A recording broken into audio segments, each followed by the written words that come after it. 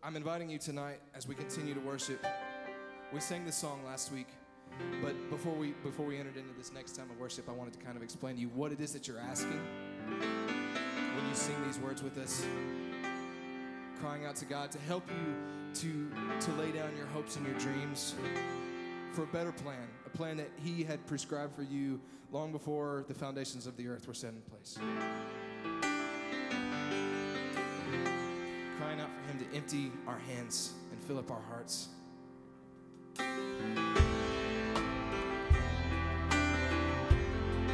His ways are higher.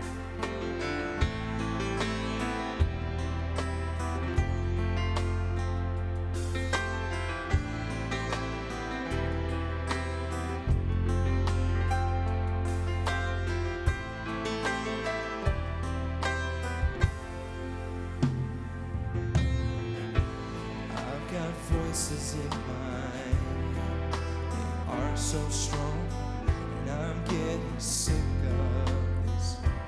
Oh Lord, how long will I be haunted by fear that I believe my hands like locks on cages of these dreams I can't set free? But if I let these dreams die, if I lay down all my wounded pride, if I let these dreams die, will I find letting go it's me come alive? Empty my hands, fill up my heart, capture my mind with you. Empty my hands, fill up my heart, and capture my mind with you, with you,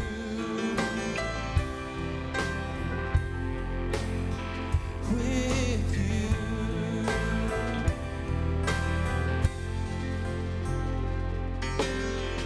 These voices speaking, what's right is wrong, and I'm giving into them.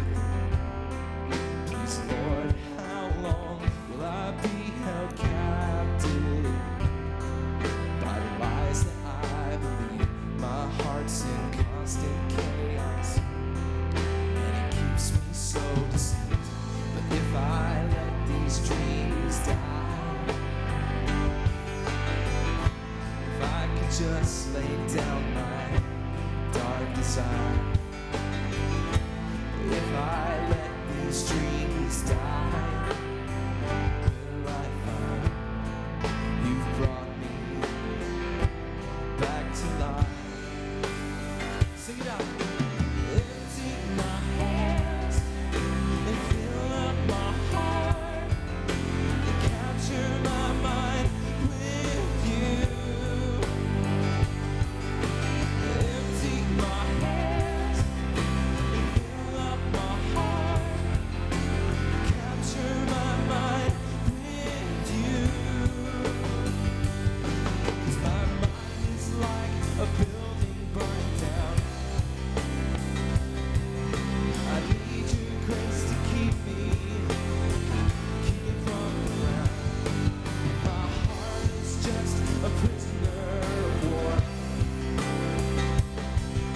a slave to what it was and to what I'm fighting for. So won't you empty my hands and fill up my heart and capture my mind with you?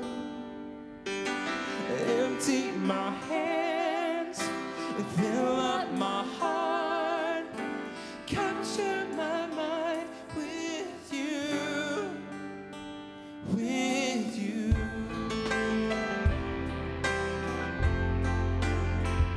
with you.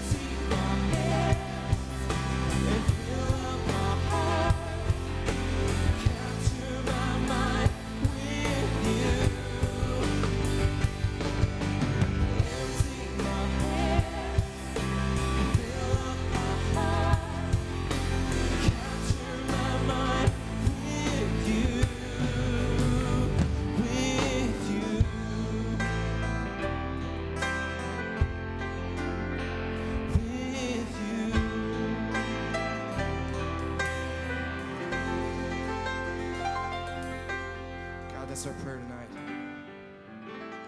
Empty our hearts and our minds of anything that holds us back from hearing your message tonight, from worshiping you with our heart, soul, our mind, and our strength. Because you're more to us than anything could ever be. We want your will for us more than we want our own, because we know that your ways are higher, and you made us to begin with. You know what we're made for and what we're prepared for better than we could ever imagine. God, I ask that you be with John tonight as he brings your word to us. Speak through him and open our hearts and our minds to the things that you want to say to us. We ask all this in your precious and holy name. Amen. All right. Thanks, Johnny. Thanks, worship team. How many of you guys are doing the 20-day truth challenge? Anybody in the room doing it with me? All right. If you don't know what that is, then we've challenged our church to open the Bible every day for the next 20 days. And our pastor here at First Baptist does a devotional that he puts out on Facebook and emails. It's easy to find. But here's the deal. This is designed for those that currently are not reading the Bible at all. And we're not here to make you feel guilty, but we're here to help you. And this is a great first step. 2 minutes of truth. How many of y'all can carve out 2 minutes a day? Anybody have 2 extra minutes a day? Everybody in here has 2 extra minutes a day, right?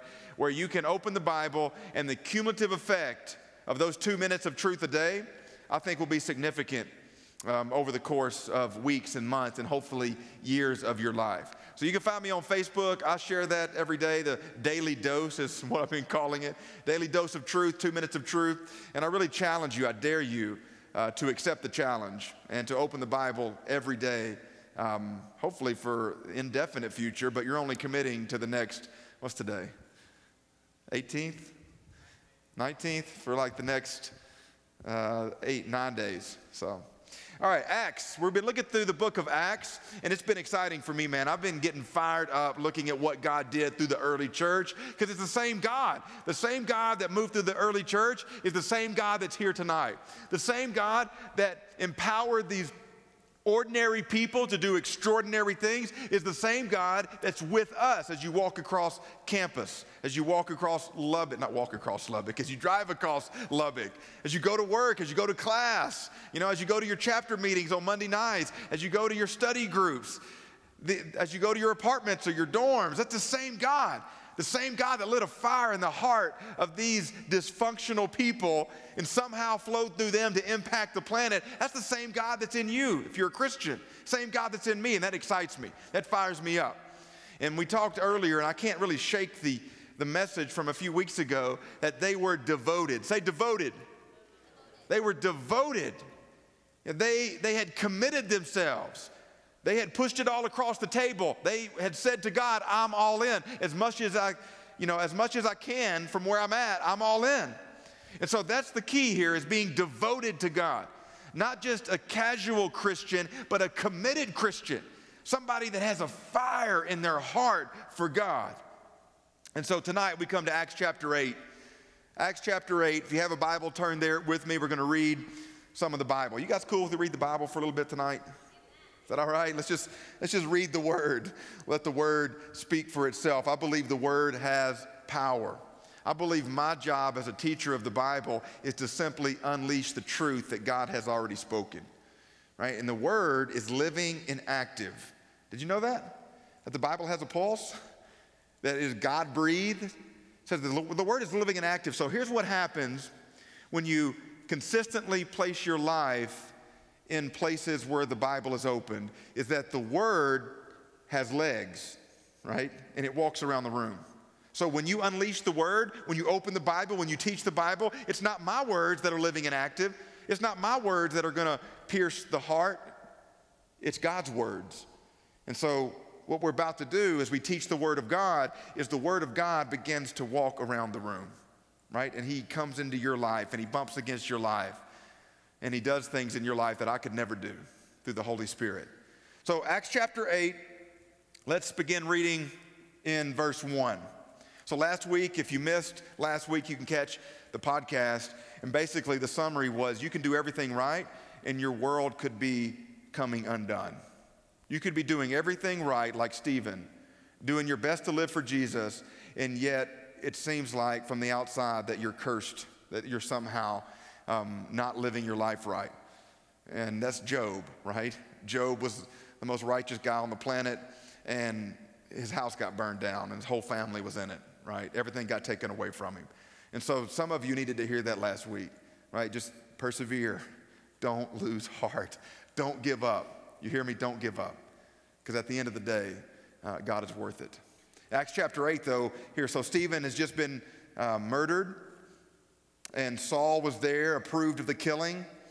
On that day, a great persecution broke out against the church in Jerusalem, and all except the apostles were scattered throughout Judea and Samaria. Godly men buried Stephen and mourned deeply for him. But Saul began to destroy the church. Going from house to house, he dragged off both men and women and put them in prison. Hit the pause button. Hit the pause button. Leave your Bibles open, but hit the pause button here for a minute. You have Saul of Tarsus, which he eventually became who? Paul the apostle, and we'll get to that later. Man, it's awesome that God can take a dude that was burning down churches and use him to build churches. So if you think you're damaged goods, you think that God has written you off, that's not true. Man, if he can use Saul of Tarsus, he can use you, I promise you, right? Because this is hardcore persecution against the church. So it says here that he was kicking down doors and dragging people out. Saul was wreaking havoc. So he's sitting there with his arm crossed, and he is overseeing the murder of Stephen. So people dropped their cloaks at the foot of Saul. That means he was approving of what was going down, right? Yeah, go ahead and kill him. They're throwing rocks at the guy until he dies. And now it goes to the next level here. Persecution breaks out, and the word in the Greek, when it says that Paul began to destroy the church, that is a very strong word in the original, and it denotes brutal cruelty. The actual word is used of an animal ravaging a body. I mean, that is brutal. Like when you get the word picture that they're painting here, so it's not Saul going up, hey, I'm just in the neighborhood looking for some Christians. You know, he's not like Mr. Rogers with his cardigan on going from door to door selling Girl Scout cookies. Homeboy is kicking down doors and dragging people out by the hair. Like, this is brutal tactics here.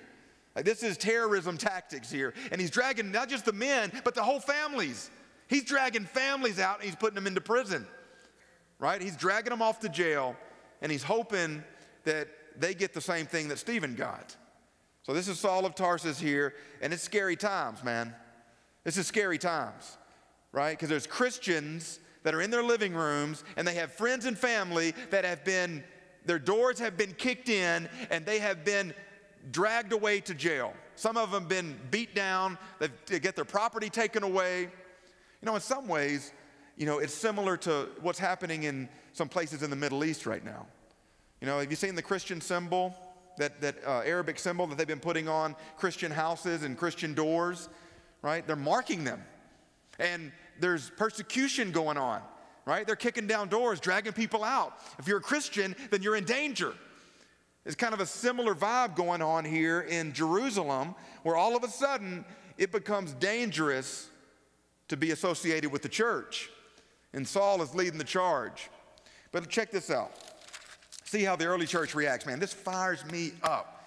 Because I don't know about you, but it's fairly easy right now to be a Christian in our culture, in our time, especially in Lubbock, Texas, where there's so much of kind of the Bible Belt backdrop to living here, where there's churches everywhere, Christian radio stations, Christian t-shirts.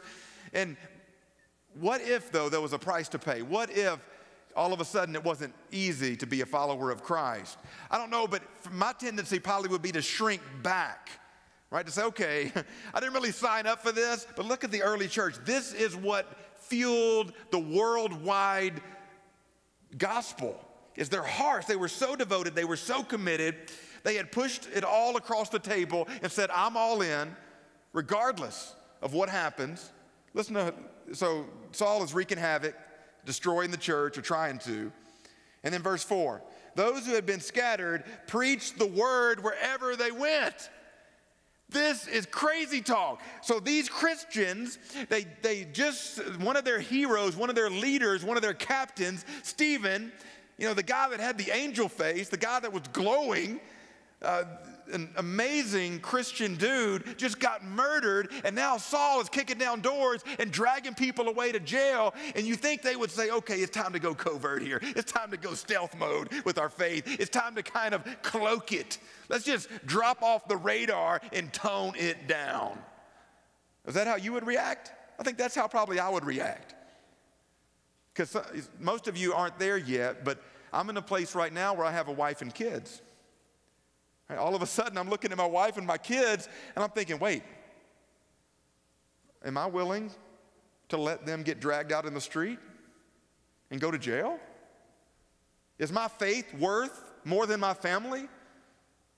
You see, these early Christians, they had heard the hard words of Jesus when he spoke very plainly. He said, if you love your family more than me, then you're not worthy of me.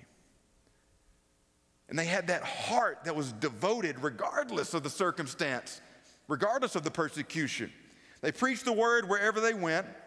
Philip went down to a city in Samaria and proclaimed the Messiah there. When the crowds heard Philip and saw the signs he performed, they all paid close attention to what he said. For with shrieks, impure spirits came out of many, and many who were paralyzed or lame were healed. So there was great joy in that city. So what caused Philip to go to a place where God moved? It's persecution. It wasn't a worship service, right? It wasn't like Philip was at Paradigm and he was worshiping his face off and God called him out in a moment of worship when he was on the mountaintop, when he's at the youth camp. No, it was the murder of his friend. It was the brutal murder of his friend. It was Saul kicking down doors and dragging off Christians to jail. That was the catalyst for Philip going and doing what he did right here in this town. Pushing back the darkness, casting out demons, healing people, preaching the gospel. And now we get to the guy, the dude, the homeboy here that I want to talk about tonight, Simon the sorcerer. Now for some time a man named Simon had practiced sorcery in the city and amazed all the people of Samaria. He boasted that he was someone great. And all the people, both high and low, gave him their attention and exclaimed, this man is rightly called the great power of God. They followed him because he had amazed them for a long time with his sorcery. But when they believed Philip as he proclaimed the good news of the kingdom of God and the name of Jesus Christ, they were baptized, both men and women. Simon himself believed and was baptized, and he followed Philip everywhere, astonished by the great signs and miracles he saw. So this was a kind of a showdown here, right? It's like Harry Potter, and what's the bad guy's name in Harry Potter? Mordor? Isn't that Lord of the Rings? Did I say Mordor? Voldemort, yeah. I mean, when they had the showdown, right? You know, it's kind of like when Luke is, you know, like saber fighting Darth Vader, thank you. You know, so you got Philip, you know, and like the forces of good, you have God, and you have Simon and his sorcery, right? And Simon sees the greater power. Simon sees, he senses that Philip has something that is real, because Simon's sorcery was more of a magic show than miracles. But he goes on here. When the apostles in Jerusalem heard that Samaria, oh, wait a minute, let me back up. Simon himself believed and was baptized, right? So he looked like he was signing on to the team, but I want you to pay attention to how this unfolds here. He followed Philip everywhere. When the apostles in Jerusalem heard that Samaria had accepted the word of God, they sent Peter and John to Samaria. And by the way, the fact that these Jewish dudes were in Samaria is a whole nother message for another day, right? Because that was like the forbidden zone. You know what I'm saying? That was like, you really, the closest thing I can come to is like an Old South, you know, racial illustration, right? Where it's like, you know, these black evangelists going to the plantation to tell them about Jesus. That just didn't happen, okay? And that's what they're crossing these cultural lines here. And the gospel does that. The gospel motivates us to do that.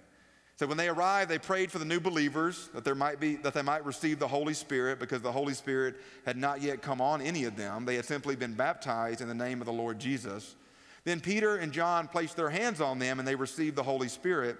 When Simon saw that the Spirit was given at the laying on of the apostles' hands, he offered them money and said, "Give me also this ability, so that everyone on whom I lay my hands may receive the Holy Spirit." Peter answered, "May your money perish with you, because you thought you could buy the gift of God with money. You have no part or share in this ministry, because your heart is not right before God." You need to underline that. Your heart is not right with God. Repent of this wickedness and pray to the Lord in hope that he may forgive you for having such a thought in your heart. For I see that you are full of bitterness and you're captive to sin. Then Simon answered, "Pray to the Lord for me, so that nothing you have said may happen to me." So he is not contrite. He's not heartfelt repentance. He's just afraid of getting struck by some lightning, right?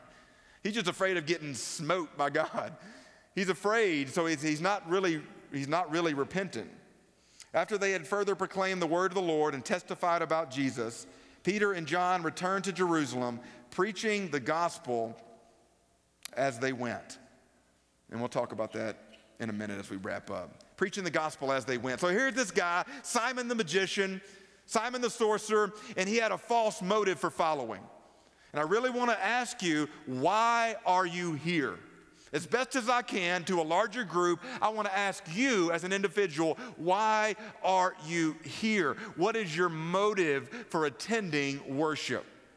Because Simon the sorcerer had a false motive for following.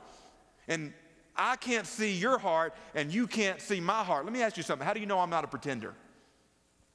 How do you know that I'm not up here because it makes me feel good about myself to be in the spotlight?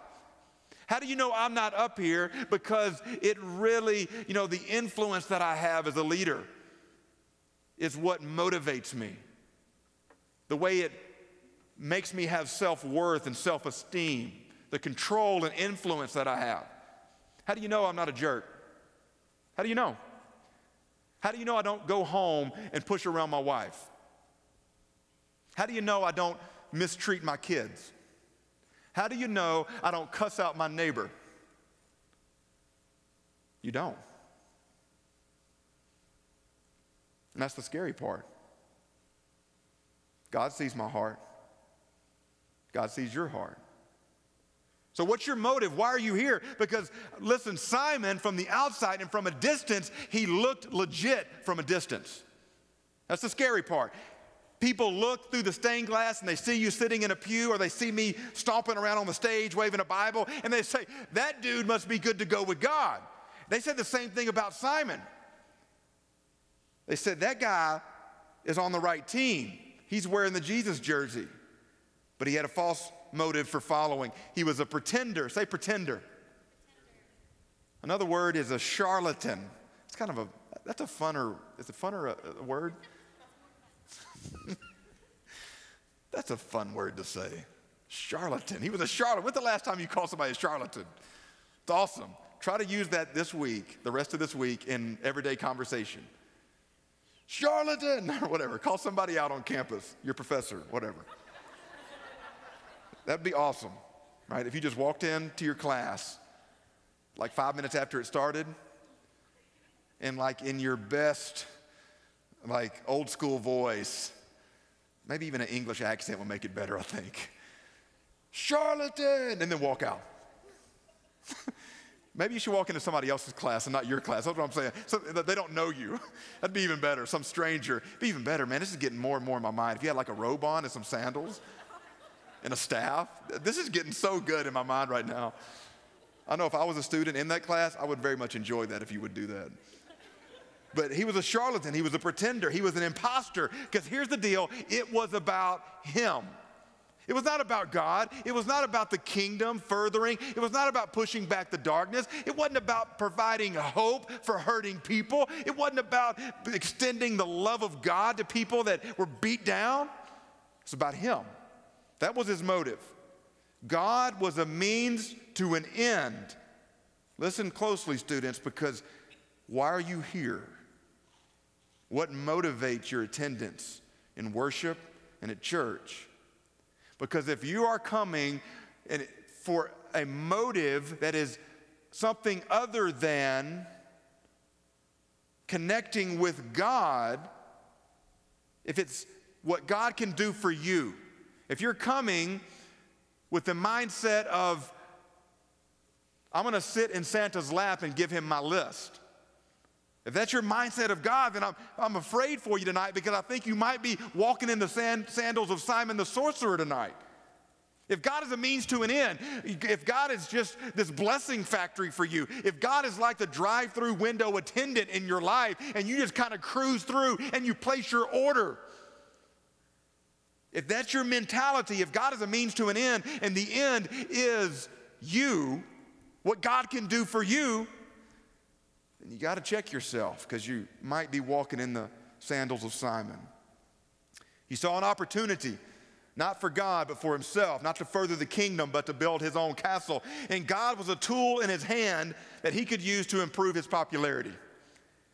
So here he was the big dog in the town. He was called the great man, right? What was the hockey player, like the greatest hockey player of all time? Gretzky, yeah. What was his nickname? The Great One. Isn't that awesome?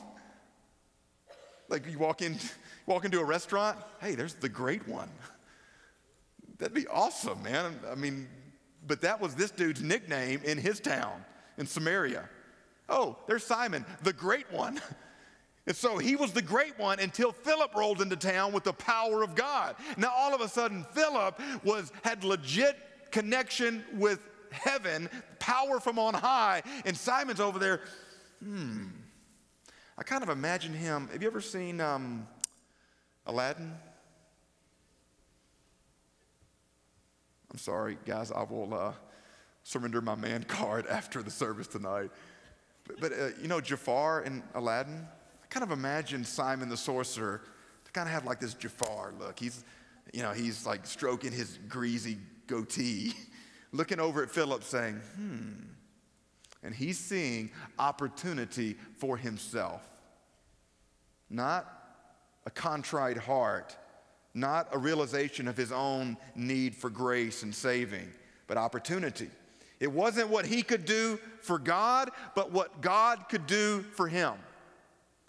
This is the key distinction here when it comes, he had a false motive for following.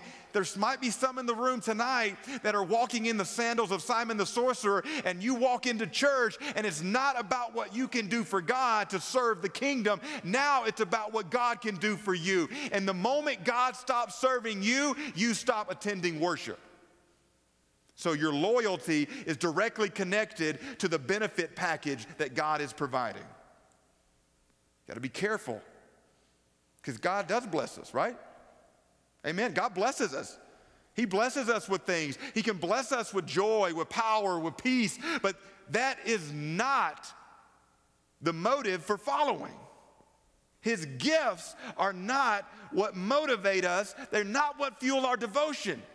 It's God himself. It's the giver that motivates our devotion, that fuels our commitment. So Simon the sorcerer had a false motive for following, and he was devoted to himself. He was envious about how God was using others. He wanted to be in the spotlight. He wanted the attention. He wanted the admiration. And one guy that I thought about when I was studying for this was one of the disciples. Anybody want to guess who I thought about? Had a false motive for following? Which disciple do you think? Judas. Telling you, from a distance, Judas looked legit. From a distance, he looked like he was good to go with God. But his heart was not right. Judas had a false motive for following. He was an imposter. He was a pretender. And from a distance, he appeared to be good. However, his heart was not right. Jesus was a means to an end. He was in it for what he could get out of it. And listen, the moment he stopped making money off the ministry, he began looking for an opportunity to capitalize. So how much was the price tag of his integrity? Do you remember? What was it? How much was it that they paid Judas? 30 pieces of silver that he sold Jesus out. So he was good to go, man. He was in the crowd whenever the ministry was rolling, when there were multitudes showing up and Jesus was performing miracles and everybody was chanting, Jesus, Jesus, Jesus. And Judas was right there, man, because he thought he was going to be on the inner circle of the next world leader. That they were going to conquer Rome and, man, they were going to have cities that they were going to be over. But the moment he realized that this was going in a direction that was not going to end well for Jesus or people that were connected to Jesus, he checked out. The moment sacrifice was required, he checked out and began looking for an opportunity to profit. And so he betrayed Jesus for money. Religious, listen closely, students, because for the pretenders, for the imposters, for the counterfeit Christians, it would be better for you to not show up than to show up and wear the jersey and not truly know God. Religious pretenders can cause serious damage to the body of Christ and to the cause of Christ. They look and sound good, but eventually they are revealed to be charlatans and pretenders motivated by self-interest. Remember I asked you, what are you full of? Well, the pretenders are full of themselves. It's all about them. It's all about what God can do for them, and it's also all about what other people in the church can do for you. Right? It's all about you getting your needs met. It's all about you, and everything is rotating around planet you. That was Simon the sorcerer. That was Judas. The crowds are never a good indication of real success in ministry. This is just a side note. Is it cool if I just kind of throw y'all a little extra, little side note here?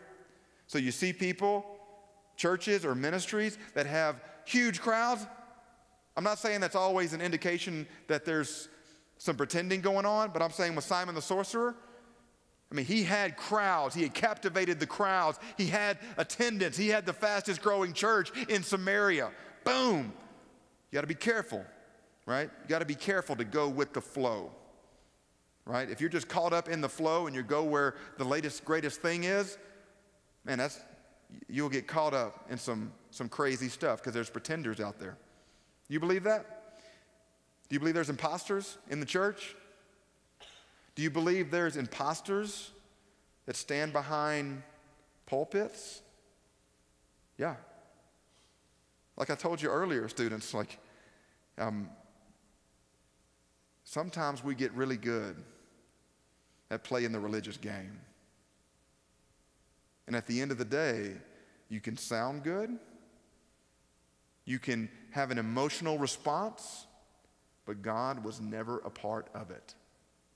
Never a part of it. So you got to be careful. You got to be discerning about where you're joining your life to, what you're joining your life to. So Simon had a large following. He had a packed house. He had the ability to sway the crowds, to wow the crowds. I read one article about some modern ministries today that have compromised themselves through opulent lifestyles, through these extravagant lifestyles. What is that reality show, The Preachers of LA? Have you seen that commercial or seen that show? I mean, these Benny Hinn type ministers that have like a mansion on the East Coast, a mansion on the West Coast, and you watch some of their stuff, and it seems to be all hype and very little substance. You know, it's a hard thing, right, to protect people from imposters, but it's a necessary thing. Right? There are wolves in sheep clothing, like Simon the sorcerer, like Judas. And because I care for you, I want to speak the truth to you. That there are people out there that will provide a great experience for you, right? You might have an awesome emotional time, but was God in it? Was God really there? Ministers that live like rock stars. Lots of hype, but very little substance. And the New Testament speaks often of this. The Bible is very clear about false prophets, okay?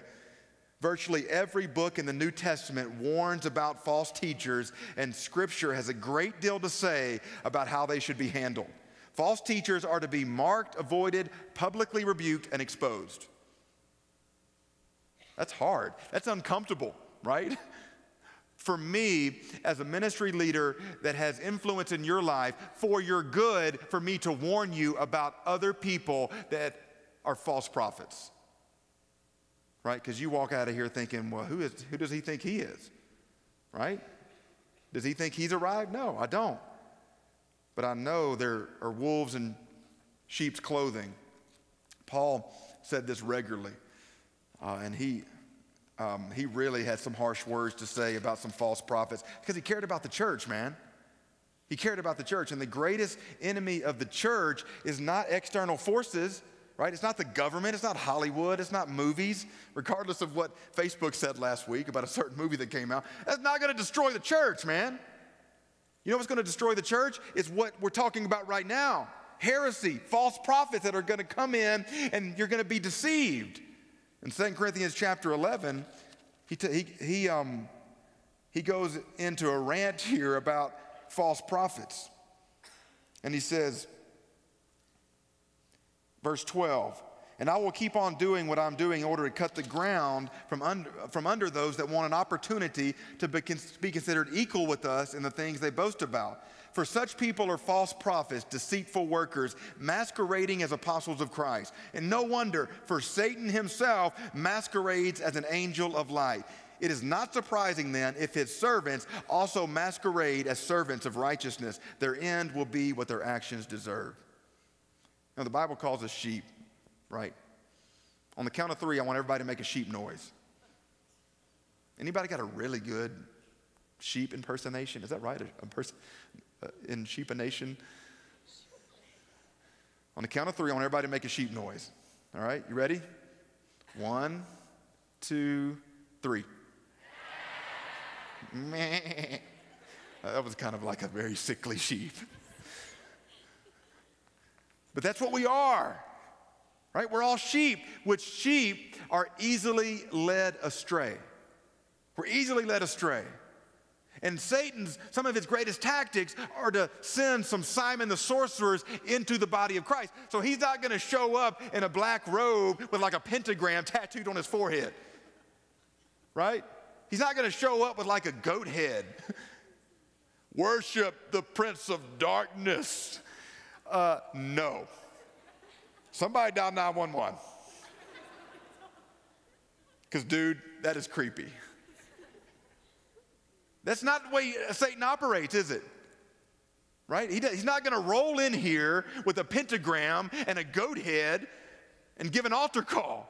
What he is going to do, listen closely, students, he's going to send in a Simon the sorcerer that is very charismatic, that can speak well, that is a smooth operator, and that can manipulate and deceive. And you'll be sitting in a group of people.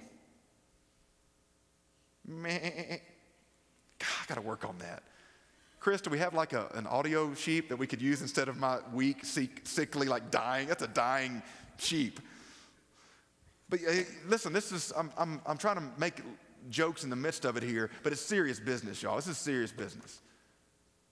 You know, let me go back to the obvious modern day example. And again, there's lots of evidence for false prophecy with this dude, with Benny Hinn, right? There are thousands of people that pack out auditoriums worldwide. And I wonder why they're there. Are they there because the Word of God is being presented? Are they there because truth is being laid on the table? Are they there for God? Are they there for themselves? I wonder. False motive for following. Opulent lifestyles. Not here for what we can do for God, but what God can do for me at the end of the day. And when things get rough, here's the real test, students. Here's the real test. When things get rough, you, the pretenders, bail out. Right? Jesus talks about sacrifice all the time. Sacrifice comes with the territory of the Christ follower. And yet when sacrifice happens for the pretender, they're out. right? They stump their toe in the parking lot on the way into church. I'm out. Right? They're walking through the door and the greeter somehow doesn't see them. I'm out. Nobody said hi to me. They walk into the sanctuary and it's like 5 degrees hotter than what they would prefer. I'm out. Right? I'm going to take my Bible and go home. I'm going to go to the church down the road that's going to cater more to my preferences. Why don't you guys have a barista in the foyer? I'm out. I wish your preacher was funnier. I'm out. I wish he wasn't so, whatever, fill in the blank. You get what I'm talking about here. It is about you. It's a false motive for following. And when sacrifice is required, you look at, I went to Benny Hinn's website, and they have this section where you can give, but he calls it seed money. You sow $250 and God will give you 12 times down the road. So what are you really doing, man? You're not giving to further the kingdom. You're making an investment so you can profit. What is up with that? Give me your money and God will give you 10 times in return. Who is that about? Is that about God? You're not really interested in building a house for some poor family. You're not really interested in the orphans or the food that we're providing for hungry people, as long as you get paid. And the moment that God doesn't honor his end of the bargain, you're out. So you got to be careful, students, because these imposters are very persuasive. Very persuasive. So you got to use the Word of God, not your emotions, the Word of God as the ultimate criteria for where you're going to connect your life. Not the latest, greatest. I'm not saying the latest, greatest is always bad. There's places that are doing right that have huge crowds. But you can't just go with the flow, man. Hey, everybody's going over wherever. I just want to jump on the bandwagon. Got to be careful because Satan doesn't show up with a pentagram and a goat head. Oftentimes he shows up carrying one of these. And that's scary. But that's who Simon the sorcerer was. He signed up, he had the jersey, he said he believed, but he never really believed. He wasn't a real legit follower of Jesus. So, 8:22, check this out. Let's wrap this up. 8:22, you got Simon the sorcerer here, and then boom, like Peter lays the truth hammer down on Simon the magician. Boom, shakalaka. He drops he launches a tomahawk truth missile on homeboy, like just boom, and calls him out in hopes that he would repent, in hopes that he would be convicted. May your money perish with you because you thought you could buy the gift of God. Repent of this wickedness and pray to the Lord in hope that he may forgive you for having such a thought in your heart. For I see that you are full of bitterness and gall. So some translations say it's the intent because of the intent of his heart. And students, tonight that is ultimately what matters to God, is the intent of your heart. So God is not up in heaven keeping religious attendance. He's not putting gold stars by your name because you show up at some religious real estate every now and again. What concerns God is the state of your heart. That's what would concern God with Simon the sorcerer, right? It was the intent of his heart. His heart wasn't right with God. And when your heart is right with God, you're going to love others. You will put the needs of others above yourself. This is called sacrificial love. This is one of the prime evidences that God has changed your heart, is now all of a sudden, it's no longer about you. Now it's about him. He must become greater. I must become less. God's in the spotlight. You're building the kingdom, not constructing your personal castle. It's the intent of the heart that got Simon the sorcerer in trouble. And soon as tonight, there might be somebody here that's walking in the sandals of Simon the sorcerer because your heart is not right with God. And you're here not for what you can do for God, but what God can do for you. He's a means to an end. And the moment God stops handing out the candy, guess what? You're out. And so, love is the ultimate test. When someone asks you how your spiritual life is going, it's from a quote from a Bible study. When someone asks you how your spiritual life is going, the real question is, are you becoming a more loving person towards God and people? Regardless of any other measure, how you stand up against that statement will reveal your true spiritual stature. This measurement is the supreme diagnostic for Christ followers. Are you becoming a more loving person? Is it more and more about Him and less about us?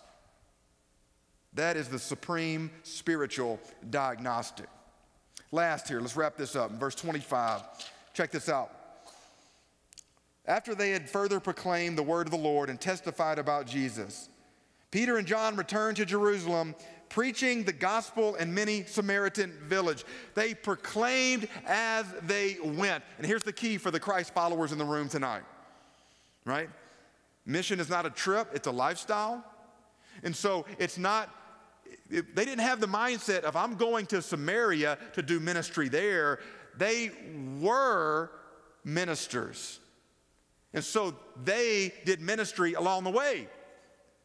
So it's not us going to New Orleans over spring break and helping the people there. It's as we get ready to go, you're on mission along the way.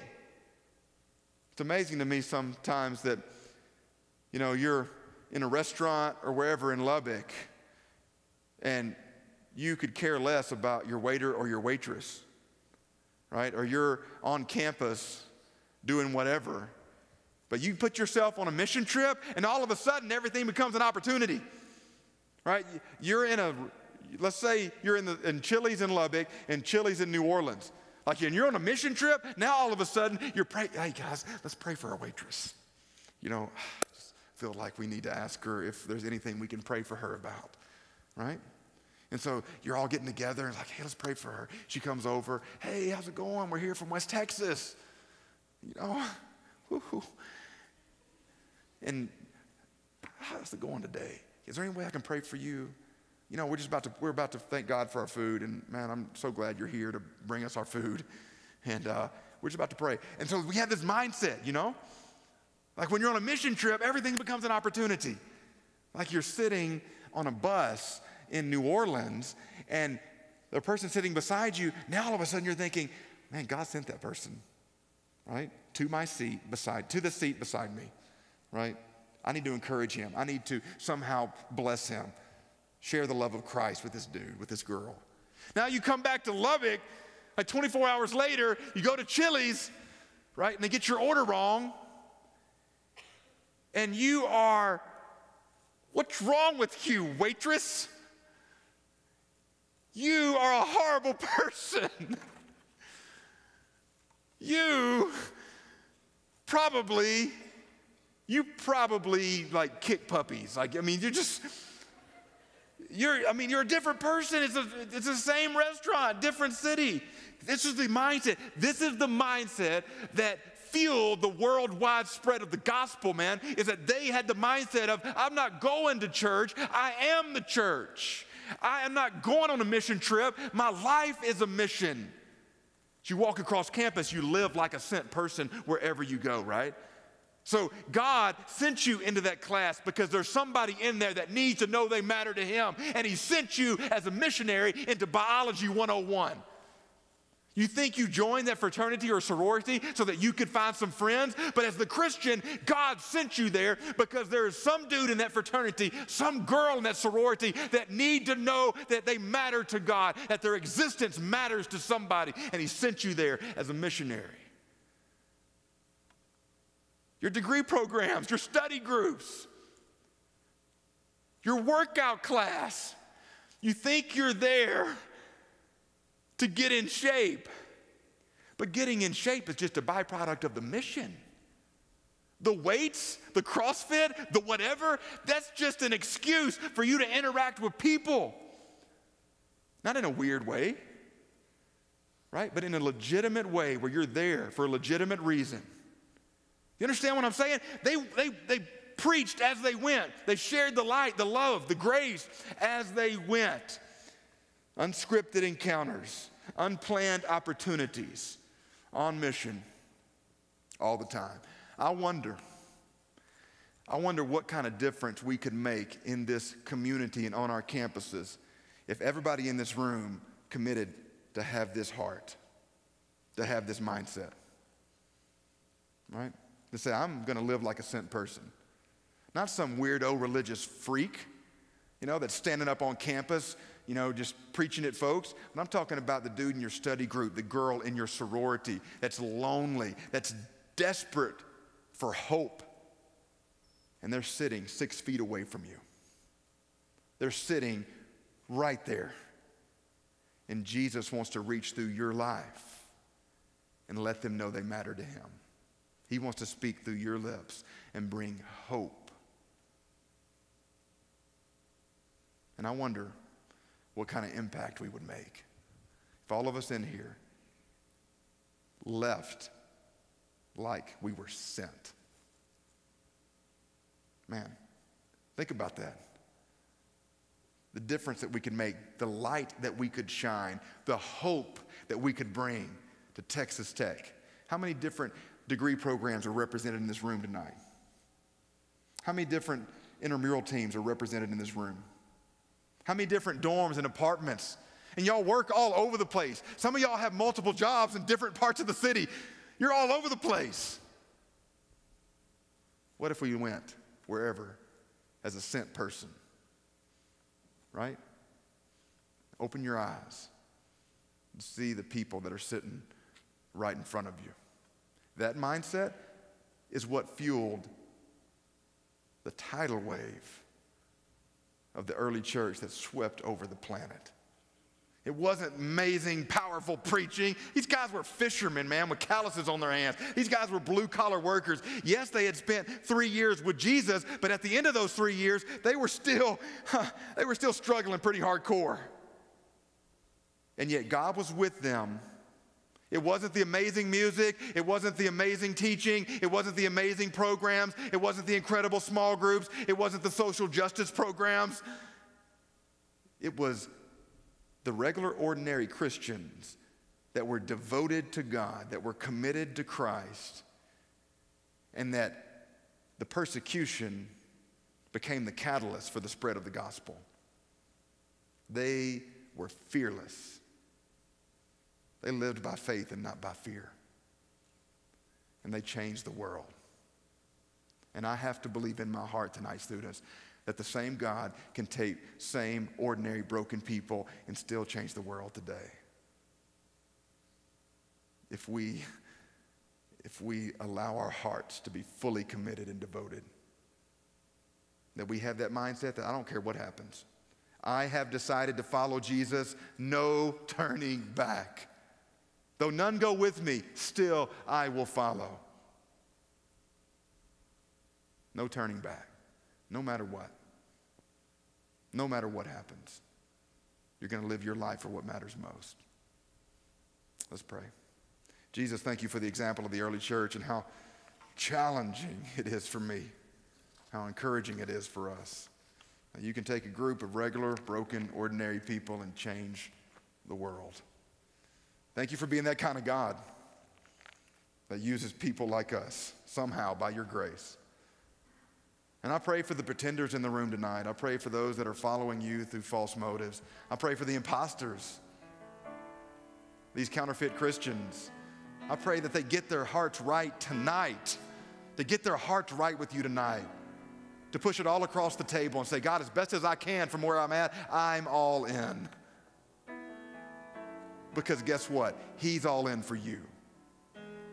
How do we know that? Because we're pushing our chips across the table in the shadow of the cross where the Son of God was tortured and murdered. That's what motivates our sacrifice. Not what we can get from God, but what God has already done for us. through the gospel, through the cross, through Jesus. And if we never got one other thing from God, if all he ever did for us was purchase our soul through the blood of his son, then that's way too much for my dirty, polluted, twisted self. So I pray tonight, God, that you'll search our hearts, and help us as best as we can from where we're at to push it all across the table and say, God, I'm all in. I want to have a devoted heart, a committed heart, and to walk out of here as a sent person to light up our campuses with the love of God. In Jesus' name. Would y'all sing this chorus with me? Christ is enough for me. Christ is enough for me. Everything I need is in you. Everything I need. Christ is enough for me. Christ is enough for me. Everything I need is in you. Everything I need. I have decided to follow Jesus. No turning back. No turning back. I have decided to follow Jesus. No turning back. No turning back. Though none go with me. Though none go with me. Still I will follow. No turning back. No turning back. Though none go with me, still I will follow. No turning back, no turning back.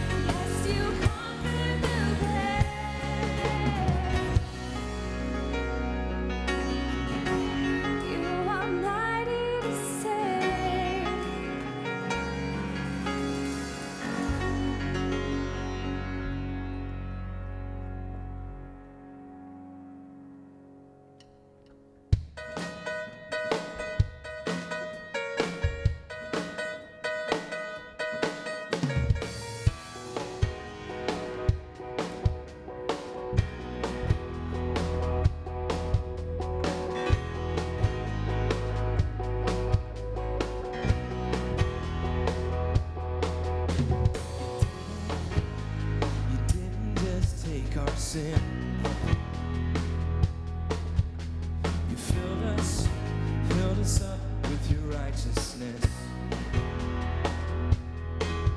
Yes, your love washed over us with your blood. You covered us since your Son as one of us.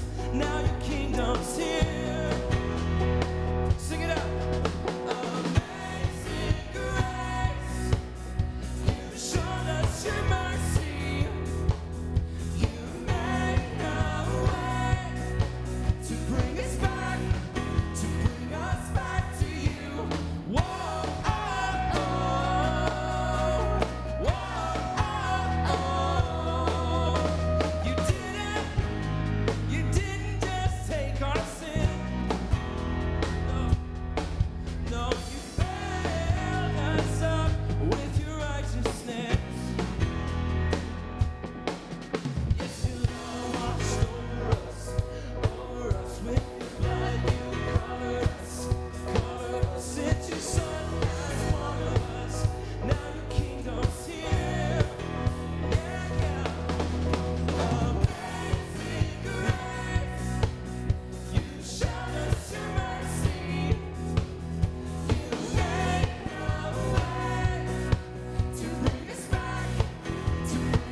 back to you. Sing, whoa, oh, oh, whoa, oh, oh. Sing it. Whoa, oh, oh, whoa, oh, oh. Into the light we will walk. We will walk. Into the light we will walk. We will walk. Lift it up tonight. God, into the light we will walk. We will walk.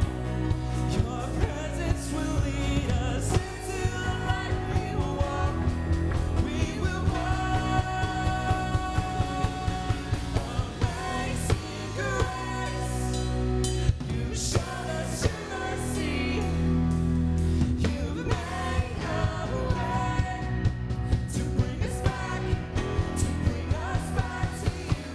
Amazing grace, you showed us your mercy.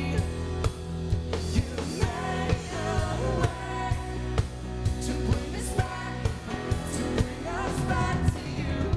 Whoa, oh, oh, whoa, oh, oh, whoa, oh,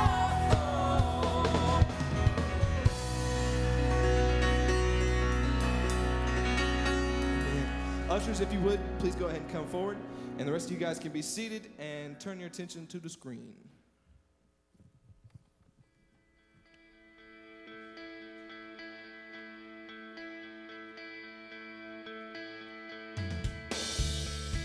My name's Kelsey, and I'm a junior here at Texas Tech, and I'm in my second semester of nursing school at the Health Sciences Center, and I'm from Longview, Texas, which is 2 hours east of Dallas, almost Louisiana. I started looking at tech my junior year of high school, honestly because it was kind of far away from home and I wanted to get out of East Texas, but it really has a great nursing program and that was a big priority for me. And I applied to several other schools, and then when I came to visit tech, I just didn't want to go anywhere else, so that's how I ended up here. My freshman year, the first Sunday that came about after I moved into my dorm, I decided to try First Baptist just because I've been raised in a Baptist church my whole life and totally intended on like church hopping until I found one that I liked and came here that first Sunday and never went anywhere else. So I've been here for 3.5 years now. I would say a quirk of mine is just that I'm super OCD. Like if you were to ask my roommates, and it's about random things, if I see the clock end on a 9, I have to watch it turn to a whole number. Like if it's 8:59, I have to watch it turn to 9 o'clock. So, can you tell me? I'm sorry, can we wait a second? I'm waiting on the clock to turn. Oh, It's gonna be a minute, okay. like 10 more seconds.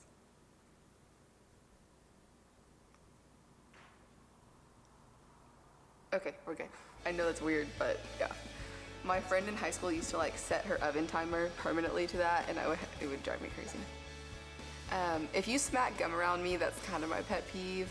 I will ask you to like spit it out or keep your mouth closed. I don't like to hear people's saliva moving around. It just is gross and not necessary, so yeah. Something you should know about John if you don't know him at all, obviously he's a coffee addict. He drinks it with like 6 espresso shots. Like, I don't know how the man's eyeballs don't jitter when he's talking because it's just so much caffeine. On the way back from Passion, he was like drinking cold coffee because he was like sitting in the car for a long time, but he still needed the caffeine, so he was just drinking it. So it's kind of definitely an addiction.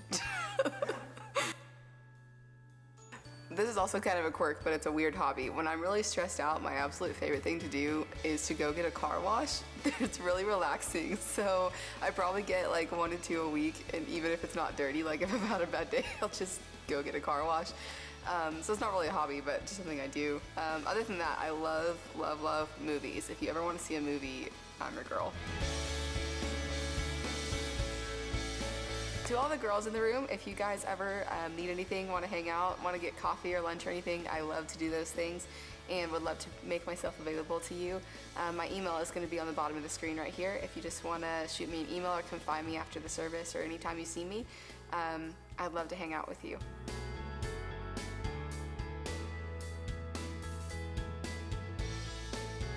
My freshman year, I joined a community group, and at the end of that, my community group leader asked me if I'd be interested in applying to be a community group leader.